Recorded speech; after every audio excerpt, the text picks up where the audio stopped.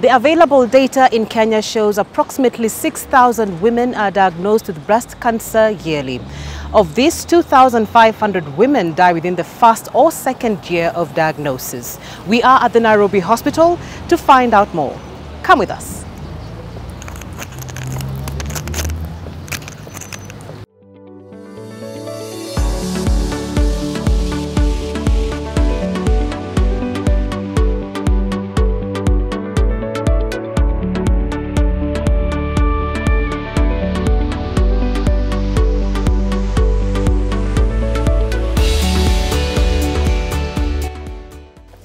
Hello and welcome to another segment with the Nairobi Hospital. Today I'm joined by Dr. Andrew Odhiambo, who is at the Cancer Center at the Nairobi Hospital. Karibu Daktari. Thank you so much, Mugani. Today we will be discussing about breast cancer. And our first question would be, what are some of the symptoms of breast cancer?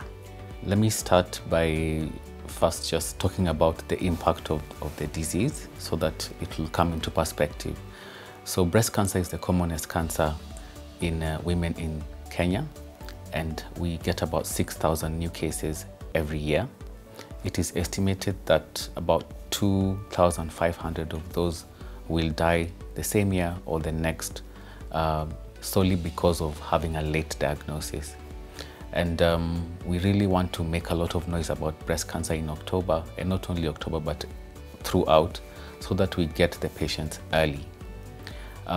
We want to get breast cancer when there are no symptoms. That way maybe you will be very early stage, maybe stage 1, and then the treatment is very simple. But once you wait for symptoms to crop up, most likely you will be stage 3 or 4. The most common symptoms are, one is a breast lump, and it's usually a painless breast lump. That's the most common symptom. So you get stories of women telling you, I was having a shower, then I felt something very hard in my breast, and then when I went to get checked, it turned out to be breast cancer. Number 2, you could have changing of the skin over the breast, maybe if it's redness or dimpling, or you get like a wound in the breast, or any changes in the nipple. Maybe the nipple is growing back in, or it's changing shape, or if you're having any nipple discharge. All those could be signs of breast cancer. Sometimes you have swellings, not really in the breast, but more in the armpit or on the upper part of the neck. Those could also be signs and symptoms of breast cancer.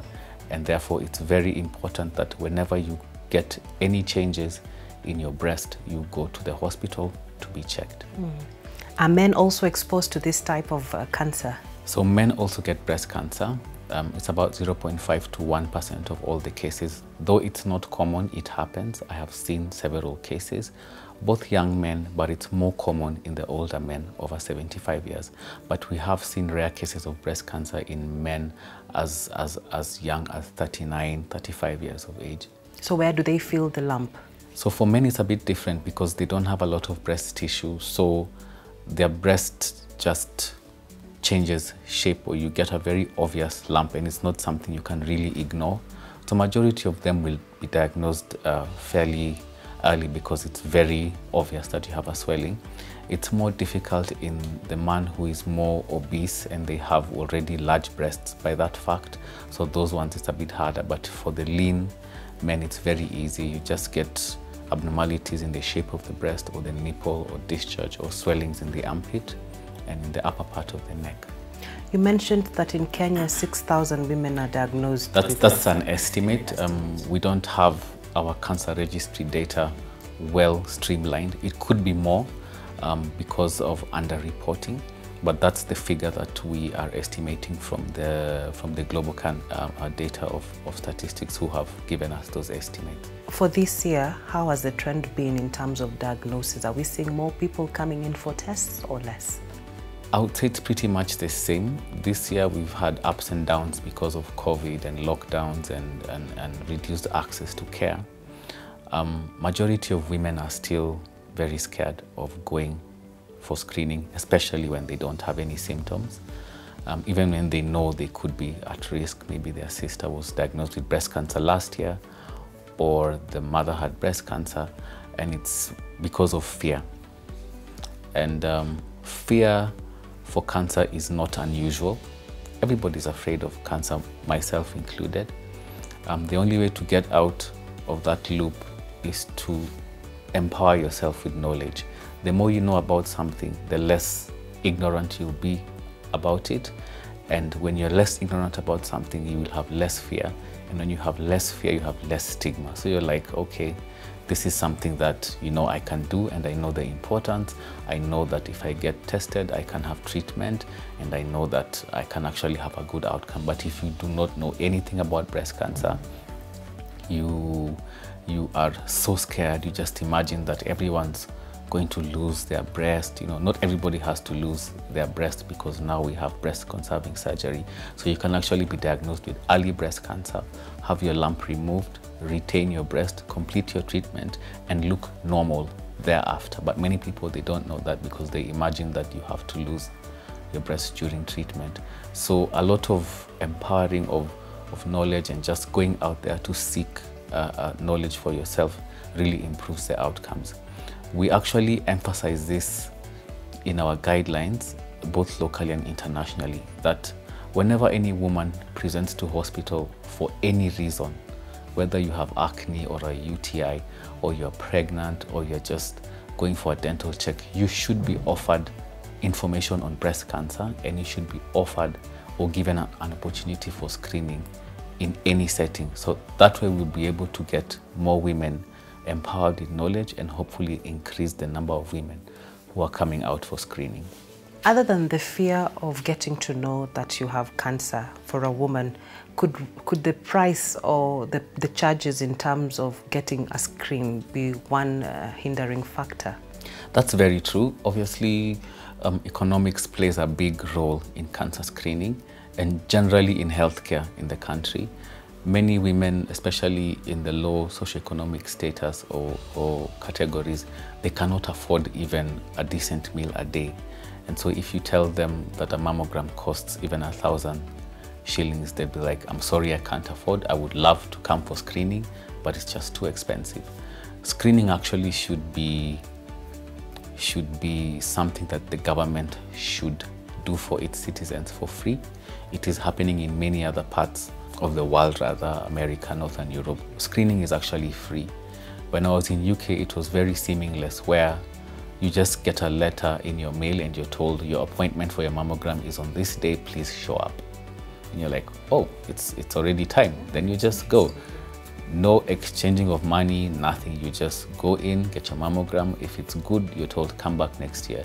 If it's abnormal, then you go through the pathway, and then you get an early diagnosis. And in those parts of the world, majority of the cases are actually stage 1 and 2. And that's where their survival is way, way, way longer than ours. What are some of the risk factors associated with breast cancer? I think the most important fact is majority of times there is no risk factor. Up to 2/3 of the cases we see, the women do not report any non-risk factors for breast cancer. So you should go home knowing that majority of times there is no risk factor. Having said that, the most common risk factors for breast cancer are: 1, increasing age. So the older you become, the more likely you are to develop breast cancer. And not only breast cancer, many other cancers come with age, the same way with prostate cancer and colon cancer and so on and so forth. Number 2 is family history. Having an auntie, a mother, a grandmother with breast cancer puts you at a higher risk of developing breast cancer. But it's important to remember that the fact that you have no family history does not mean that you are not at risk. Many women imagine that breast cancer is only in families, and if my family doesn't have breast cancer, then I'm okay, I don't need to go for screening. The answer is no, you do need to go for screening, because breast cancer can occur even if there's nobody in your family who has it. The third group of risk factors are to do with hormonal factors, and more so the presence of the female hormone called estrogen. So when you have long-term exposure to estrogen, it is thought that your risk for breast cancer could be higher. And by this I mean having menarche at a very early age and having menopause at a very late age kind of puts you at a higher risk of breast cancer. If you have fewer children, or if you have your first child after the age of 30, that puts you at a higher risk of breast cancer. Even if you have children and you breastfeed for a shorter time than required, then it is thought that your risk for breast cancer is much higher. However, having said that, I have seen patients with breast cancer in women who've had 10 children and have breastfed each of them for more than a year. So it doesn't necessarily mean that if you fall in that category, then you'll get breast cancer, or if you don't have those factors, then you will not get it. Another important risk factor is obesity. And obesity doesn't only put you at risk for breast cancer, but it puts you at risk for other cancers like ovary, cancer of the uterus, many other cancers that affect the blood system. Some even puts you at risk for lung cancer, for colon cancer, and so on and so forth. So obesity is an important risk factor that we need to look out for. There's a lot of controversy about diet and whether diet plays any role in causing breast cancer. But to the best of my knowledge and to the best of all the high quality research that we have available, we have not seen any constant link or association between any type of diet or lack thereof with causing breast cancer. We have seen some trends. Maybe somebody might tell you that if I take more of this vitamin, then I get less of this cancer, but it's really here nor there. I would say for our African population, majority of the time we do not know why women are getting breast cancer. Even the young ones, we are treating patients as early as 25 years of age with very advanced breast cancer. We have a lot of patients between the ages of 30 and 40.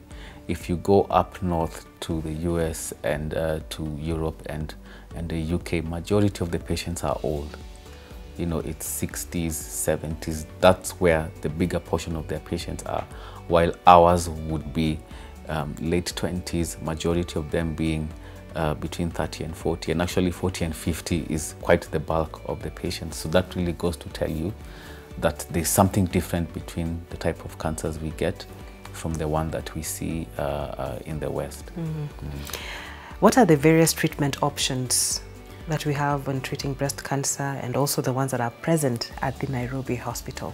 So I would say at the Nairobi Hospital we have all the modalities that are used to treat breast cancer. And breast cancer is not treated by one person. A breast cancer patient will have many doctors, and that is called a multidisciplinary team. So it will be consisting of a breast surgeon, it will be consisting of a radiation oncologist, it will be consisting of a medical oncologist like myself. You need a team of oncology pharmacists, oncology nurses, nutritionists, psychotherapists. It's a whole entire team to give the patient holistic care. It's not just a matter of go to surgery, go to chemo, finish and go home. There's a lot of psychosocial aspect that needs to be looked into. There's a lot of dietary advice that the patients need. There's a lot of care the patients need from the pharmacy point of view so that they can get all-round care. To dive into the exact modalities, number one is breast cancer surgery, which we have at the hospital. There are many trained surgeons who are able to conduct breast cancer surgery, and they're able to do both what we call breast conserving surgery as well as the traditional mastectomy, where you have to take out your whole breast. And it will really depend on what stage you are diagnosed at.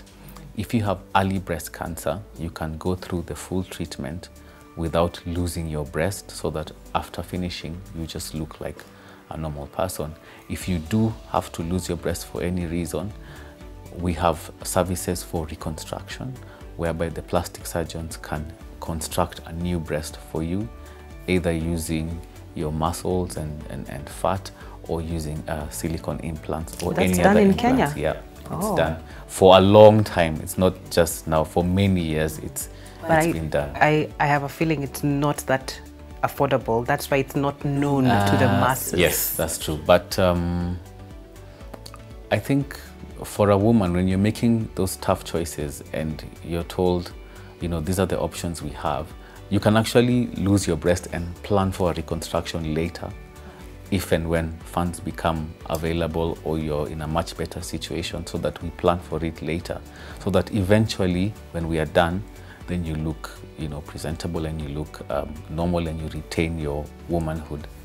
For majority of the older women, they're not so interested in keeping their breast, or they're just like, take it out. I can do the mastectomy bra and have, you know, a mastectomy like bra. It's padded. Yeah, so it has a pad the shape of a breast which you can put in. So when you wear your bra, then you look like it's symmetrical, and that's really important for a woman's image, which is also available at the hospital.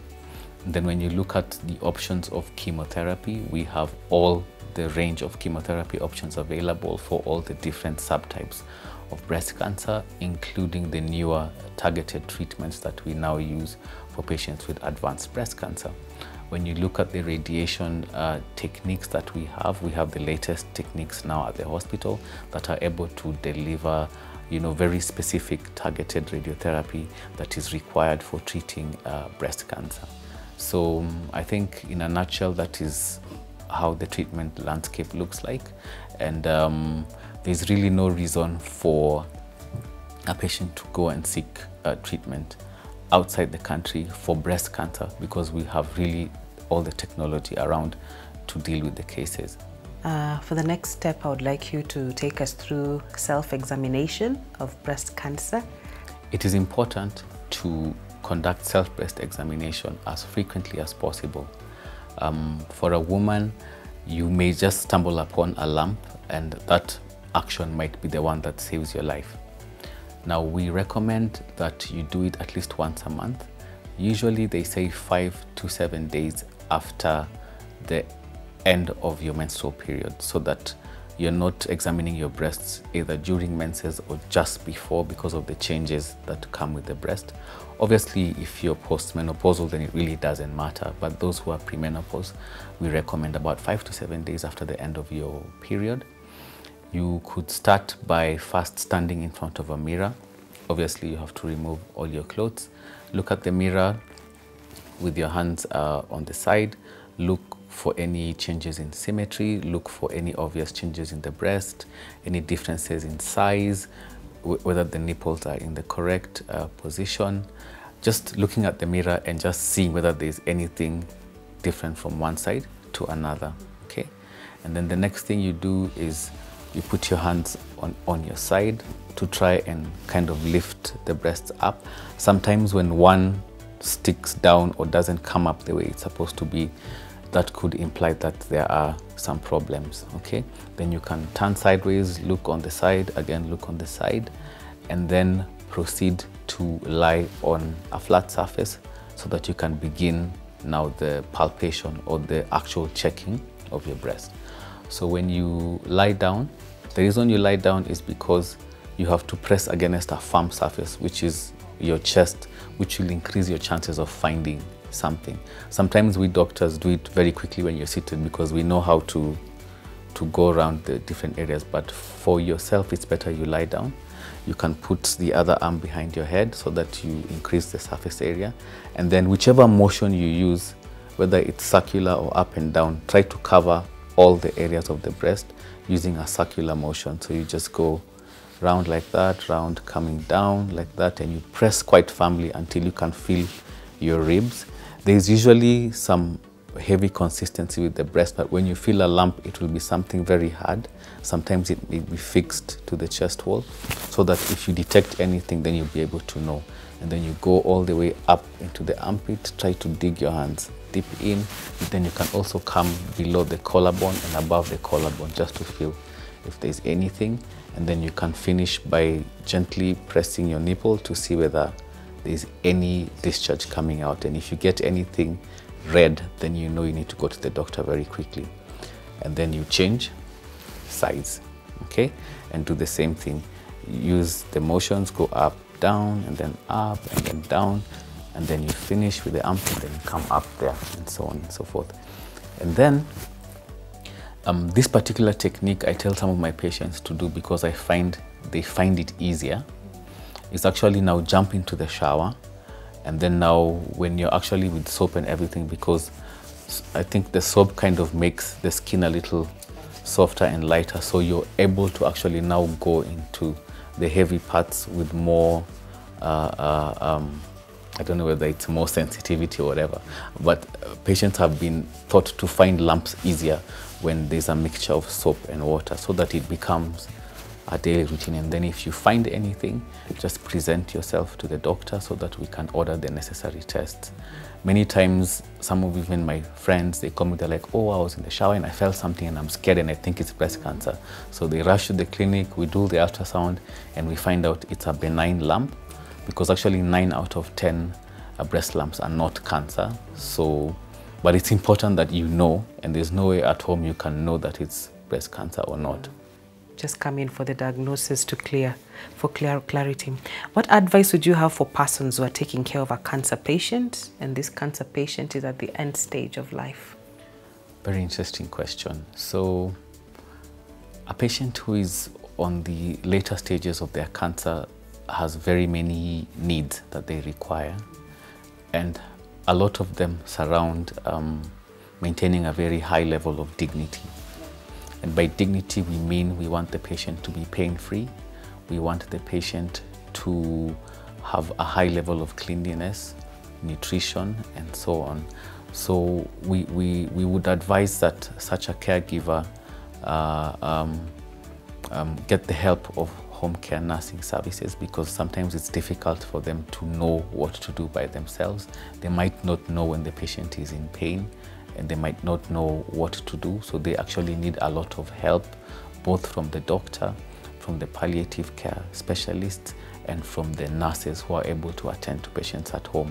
And majority of these patients, we like for them to be attended to at home rather than in hospital, because hospital, the demands of the services might not really meet your needs, because you really need almost 24-hour kind of surveillance and care.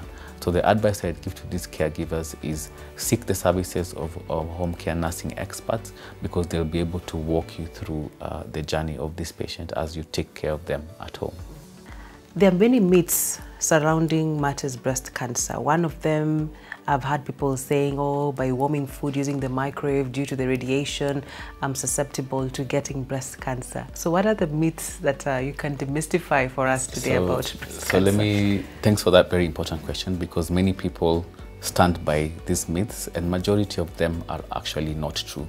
So the most common myth is, if my family does not have breast cancer, then I will not get it, therefore I don't need to be screened, is false. You need to get checked whether you have breast cancer in your family or not. Number two is that breast cancer only affects older women. That is false. We see breast cancer in even younger women below the age of 40, so it's important to go for checkup. Number three is breast cancer is treated all in the same way. That is false, because we have many different subtypes of breast cancer and their treatments will differ depending on the subtype that you have. Number four is having excess sugar in your diet causes breast cancer. That is false. We haven't seen any association with sugar as a direct cause for breast cancer. What we know is that sugar can increase your rate of obesity, and then therefore obesity then becomes the risk factor for breast cancer.